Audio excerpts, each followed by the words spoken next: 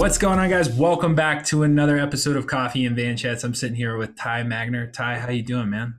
Doing great. Thanks for having me on, John. Yeah. So where are you at right now? What's going on?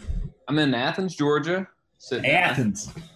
Yep, Athens, Georgia. Not far from where you said you were from Greenville or living in Greenville. Yeah. So originally from Rock Hill, but spent most of my time in Greenville. So yeah. Excellent. So cool, man. So you're pretty bummed about Athens Twilight being canceled, I guess, for the most part. That's what keeps me going. Yeah. So I think it's supposed to. Be back on for this year though in August. Yeah. So it's going to be later. It's going to be a totally different scene too, because typically it's in April, and all the students are there, but they're going through finals and all that stuff. So it's not. It's crazy, but I don't think it's as crazy as it could be. Whereas in August, the students are back, and it's right before football season. So I think it might be more of an insane party at Athens Twilight this year. Which is kind of nuts to think about. Like I mean, you saw Cyclocross Worlds just this past weekend, and it was like empty. Yeah, empty, which is pretty bizarre, heavy. man. But so before we dive into the new team switch and stuff like that, let's just dive into who you are, how you got started. I know there's a pack of you Magners, right? Like bike handling guys, bike guys, and you guys got into cycling. So how did that all start? So my brother got a mountain bike when I think he was 16 years old. He got in a car accident, and he was a soccer player. And the doctors told him he hurt his back, and the doctors told him to get a bike to keep up the fitness. Mm-hmm. And, I think I must have been 7 or 8. I'm a good bit younger than my oldest brother.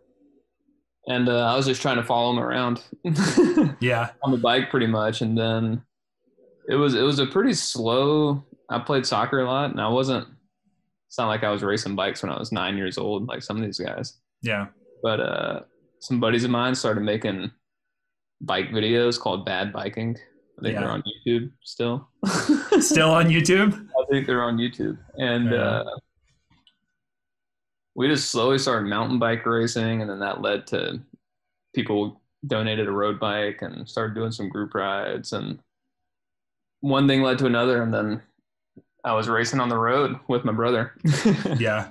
And my middle brother rides, and he raced for a little bit, and he's a doctor here in town in Athens. And then Casey, my oldest brother, worked for the Hincapie cycling team for years as the head mechanic. Yeah, right on. It's kind of a family affair for a while, for sure. Yeah, no, for sure. I mean, I remember you guys all rolling up to races, and I think even your brother that was the doctor, I mean, he would just pop into a race every once in a while, right? Yeah, like he would literally just pop in, and I even think, Casey's the mechanic, and so he would even pop in, especially on some of those Hincapie races for a while. Yeah, he was a serious racer for a few years. He did pretty well in some of the crit scene stuff, and then even when he stopped doing it, he was a pilot, and he would still go and race. I think one year, you remember that Myogenesis team? I think so. It was pretty early. It was like 2008 or something. Okay. 2007 maybe. But they did Twilight, and Casey didn't even ride or train, and he was the only one to finish. Jeez. Wow. Off the couch, just hopped in. It's kind of crazy. Yeah.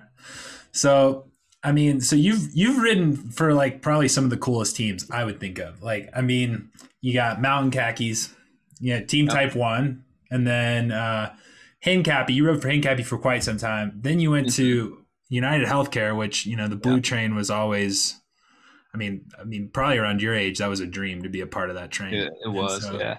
And then Hollow Esco, and then on to Rally. So we got to find out which has been your favorite team out of those, and why.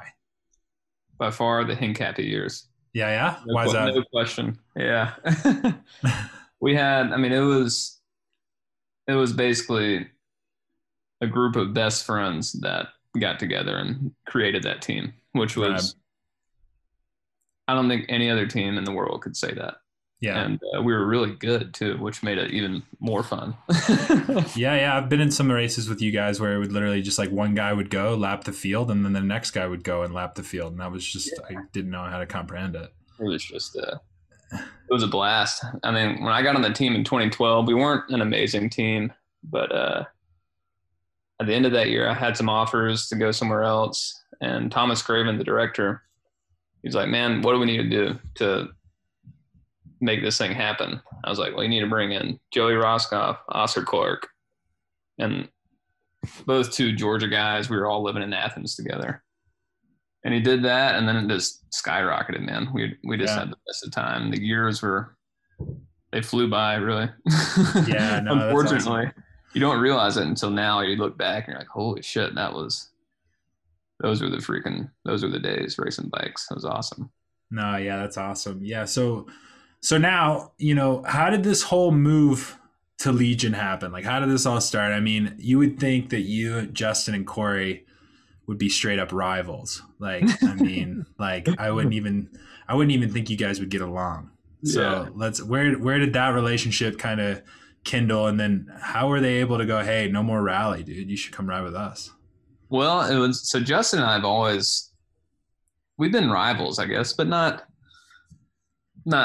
not a bitter rivalry at all. Yeah. There's been times where he's beaten me, I've beaten him, we've bumped elbows, and we're always so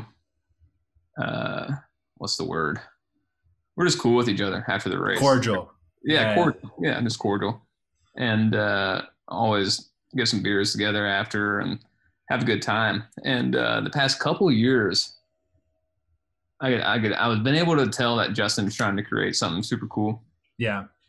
And I talked to him. We didn't talk a ton, but every once or twice a year, I'm like, Justin, keep me in the loop, just let me know what you have going on, because I think it's awesome, And I always love doing crits. Most of the teams I've been on, crits have never been the focus. A little bit on UHC, the 1 year I was on, that was the focus, but I've never been on a team fully focused on racing crits. And so I just let him know. I was like, man, let me know if you're stepping up, it's getting bigger and bigger, let me know. I'd love to be involved. And it was kind of bizarre how it all worked out over the summer this year during COVID, because I was at home, wasn't racing, and it came time, I think it was July or August. Rally had an opportunity basically to get back to Europe and there was 5 one-day races in Belgium and France. And I was like, no, I'm not going. I don't want to do that.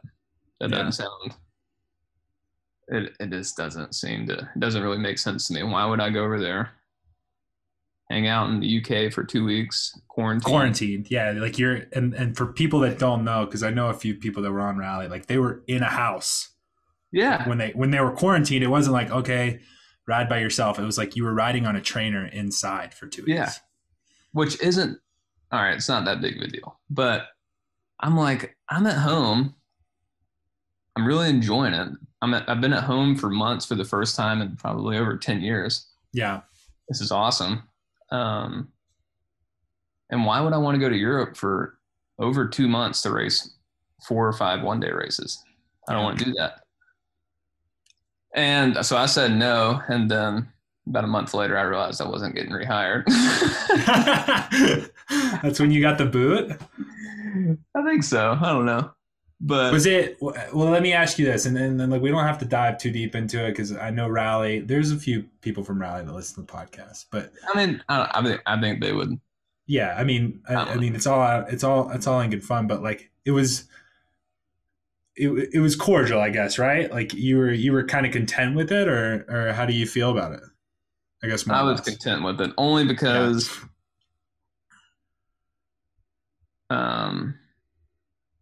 I reached out to Justin before all this even happened. Yeah. I was like, man, let me know, I want to see if we can make it work out. And then it was really bizarre how the decisions I started to make were going to influence my career with Rally, or my non-existent career with Rally.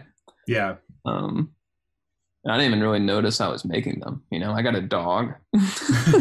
Yeah. Girlfriend, and before this year, I was like, no, we can't get a dog. We're both gone all the time, and we got a dog, and it was just like, well, I want to be home. You know, I want to take care of this dog now. So it was just little things that I started to do that I realized I was doing. And then, I got the call. They're like, yeah, we're not going to give you a contract. And it was a little weird because I did pretty well on the team. Yeah. But, I was like, all right, I understand. I'm not going to fight you about this, you know. Mm-hmm. We had a good run. And I was way more excited to race and ride with Legion. In the end, that was another thing. It's like, okay, I'm making significantly amount of less money, but I'm excited to race and I'm excited to ride. And it's going to be a shitload of fun. Yeah, because did you ever ride Athens on rally? No, never did. You probably have an opportunity this time around. Yeah. Yeah, exactly. And it's just there was times I did a few USA Pros in 2019. Just flew myself out there to go do them, you know, because it was fun. And I don't know, it was a weird way to end things with rally, but I talked to one of the directors last week, so I mean, I don't think anything. No. Yeah. Hard feelings, you know. Well, the thing is, it's like it's kind of a weird year. I mean, I feel like people are even getting hired weird, and people are getting let go in weird ways because it's just like, hey, you didn't really do anything this year to get fired, but you didn't really can't rehire you. Yeah. So, but we were talking. I was on a ride the other day with a buddy of mine, and you know, we've been watching Legion post stuff. Mm-hmm. And I have a feeling they're probably going to be one of the most well-supported teams, at least from the looks of it, outside looking in, than probably any team in America right now. Like it just seems like nobody can get bikes, or people are reusing things from last year because the budgets and whatever else. And so it looks like Legion's going to rock up pretty decked out. For sure. Yeah, I mean, they already got you've seen the new Specialized, right? Yeah, and that's what we were talking about. Yeah. The sponsors love the team, you know? Yeah.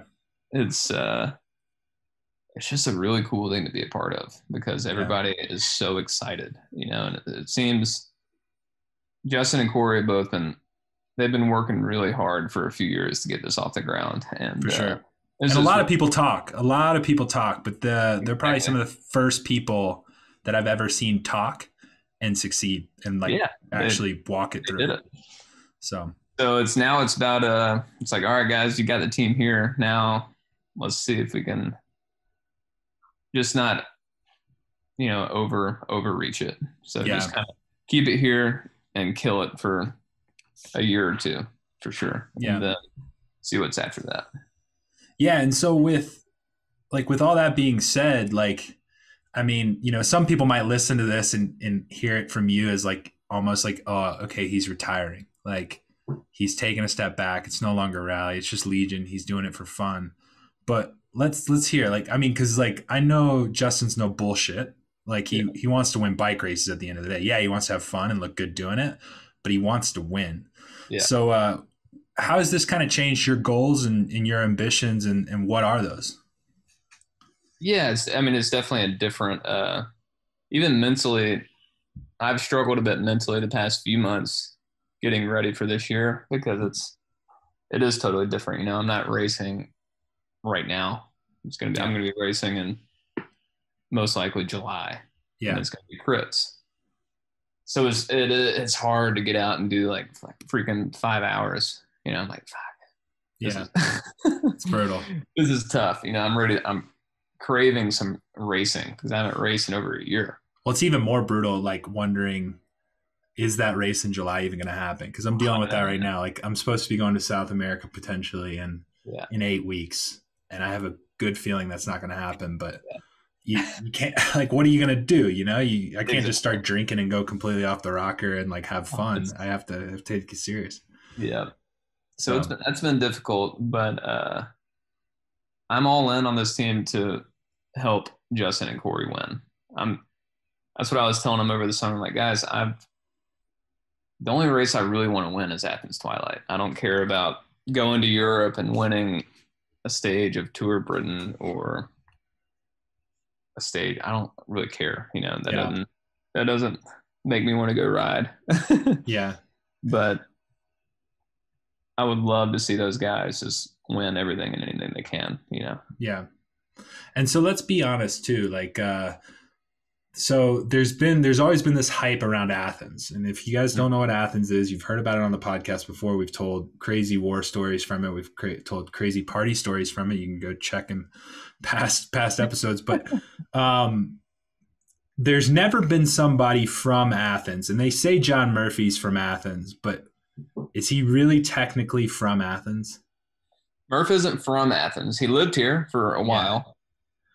I'm not from Athens either, though. I'm from Griffin, Georgia. But I've lived in Athens on and off for, I guess, 11 years now.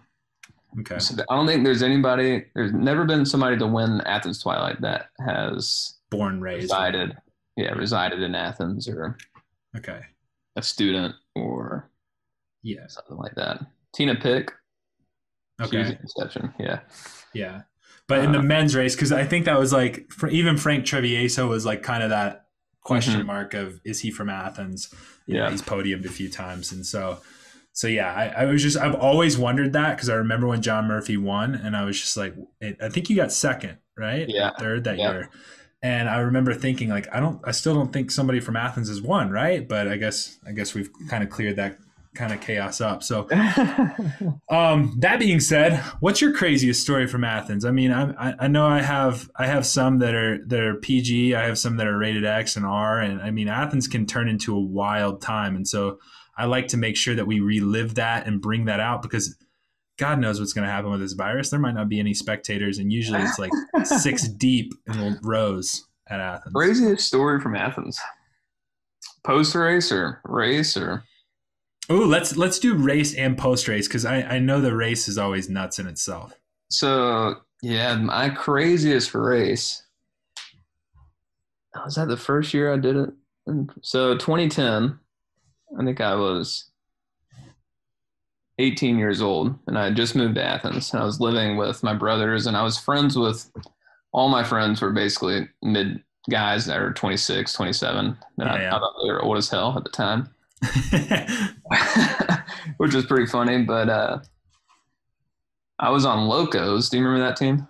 Oh yeah, Grill and Pub, man. Yep, Locos Grill and Pub. But we were the local team, and I was, like I said, I was 18. And I was just kind of terrified. But we line up at the start, and it is freaking pissing down rain, thunderstorm, lightning, and I got a call up, which was pretty crazy. And I'm sitting there, I'm lined up next to, I think, Menzies and Hilton Clark. Oh, man. And we start racing. And Menzies, back in the day, looked like a freaking superhero. Oh, yeah. I mean, he was just big dude. Superhero. That guy's Menzies is the man. Yeah. That guy. But race starts about 20 minutes in. I find myself in the break with Menzies, Hilton Clark, Ken Hansen, Luca Damiani, and somebody else. I can't remember who it was. And we were gone. Yeah. And I'm just like, holy shit. I'm on clinchers, like shitty tires with clinchers, you know? Yeah. And just going pool for pool. And ended up getting 5th. And it was totally insane, you know, and that's what got me on Team Type 1 was after that. I talked to Phil Sutherland. And then that is for sure my craziest race story because that was just ridiculous. I couldn't believe it. I mean, because we're close in age. And so like I'm trying to put myself, because I started when I was like 18. So I'm trying to think of like 18-year-old me being in a breakaway with those guys. I wouldn't know how to handle it. So that sounds nuts in itself. So what's the craziest post-race story? And this, you can be as crazy as you want to be with this. I mean, if Joey Roscoff got arrested for, you know, jumping off a speaker or something, like, I don't know, you be as crazy as you want with this. It had to have been something in 2017 after Murph won. We were out till like 4 a.m. that night, but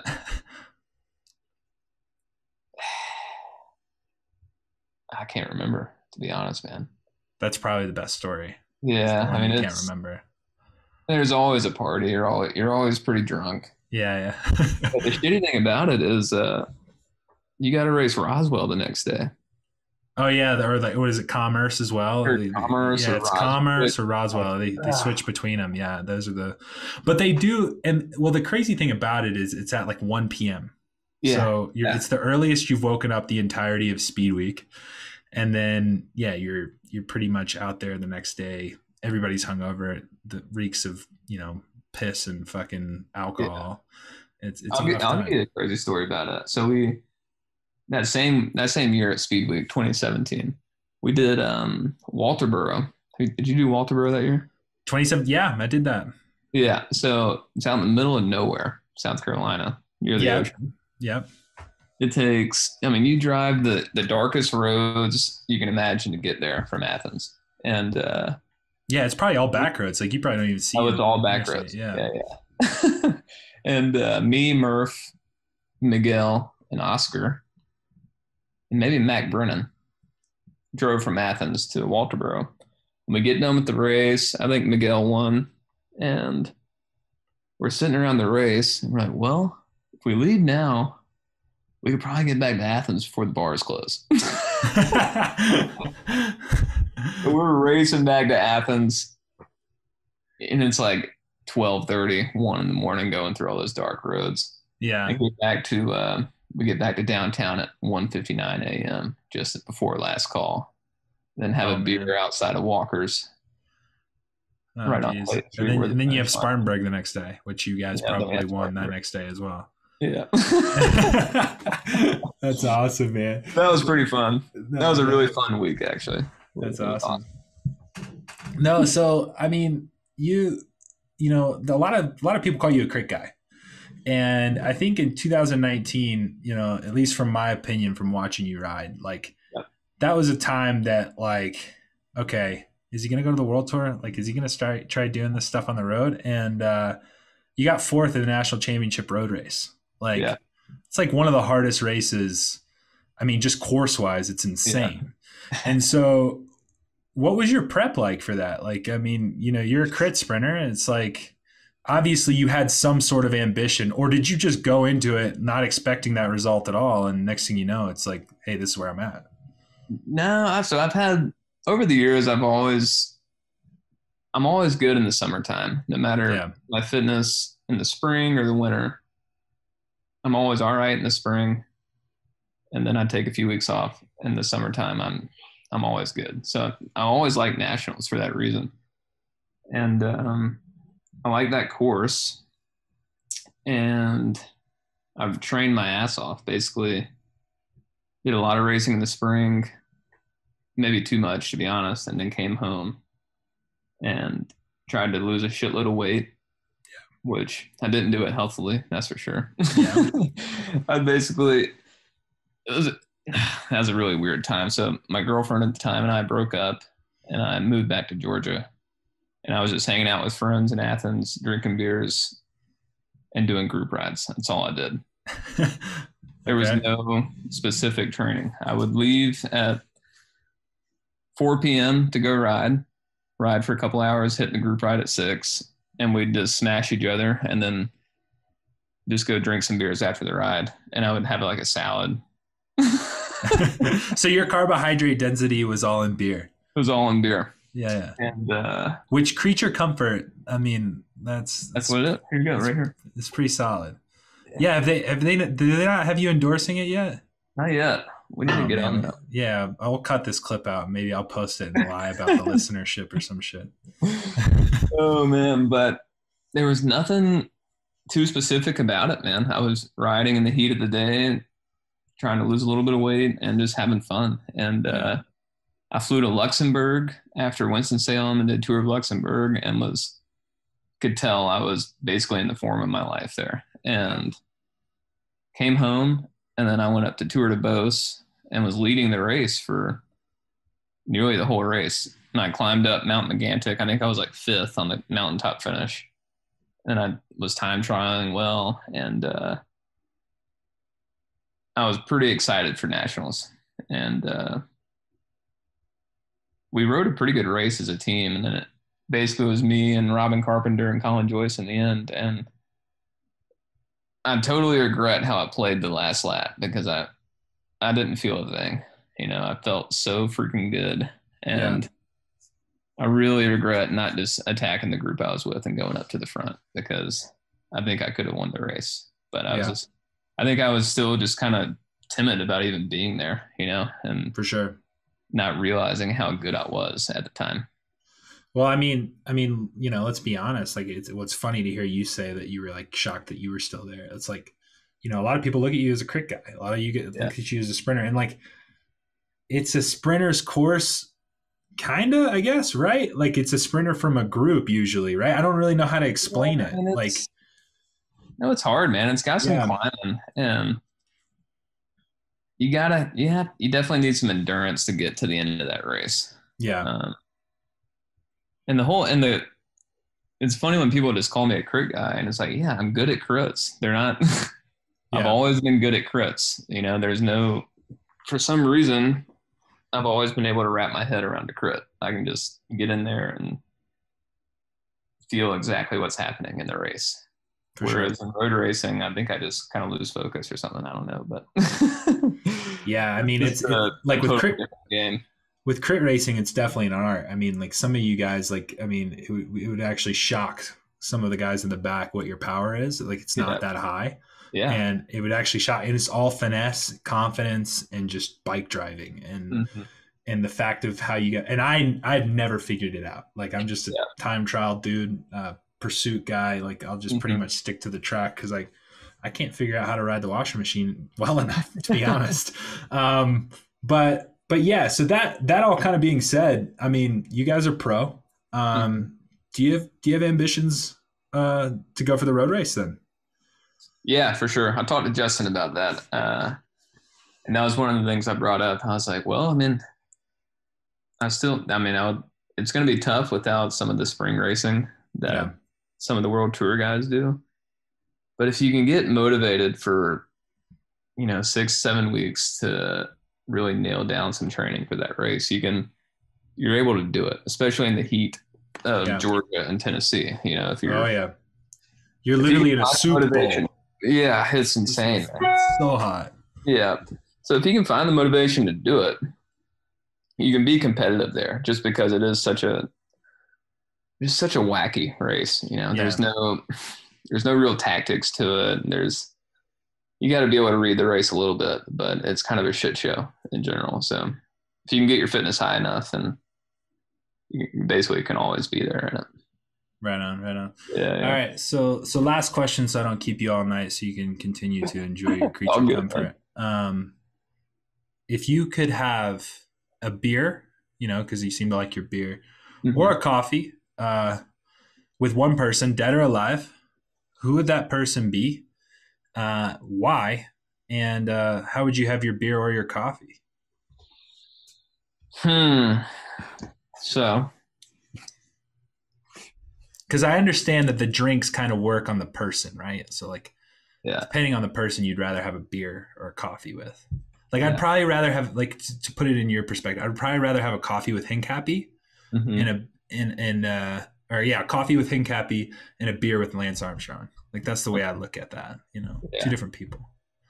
Yeah. Huh. That's a good question. I didn't think about that.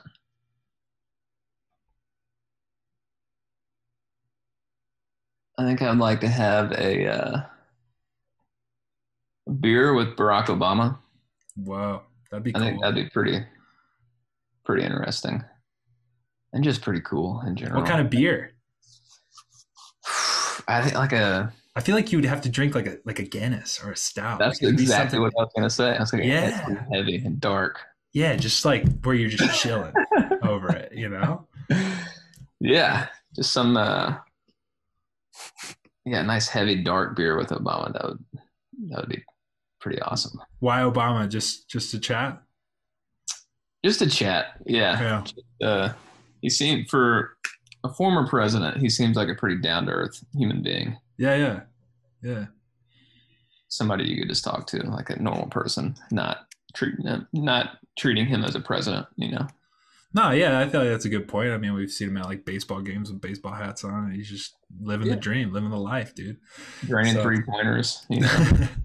Well, cool, man. Well, That's awesome, dude. Well, I wish you the best of luck in your season. And guys, if you haven't already, be sure to check out Legion and check out Ty's social media. It's all going to be in the description below. Other than that, we'll see you next time. Cheers.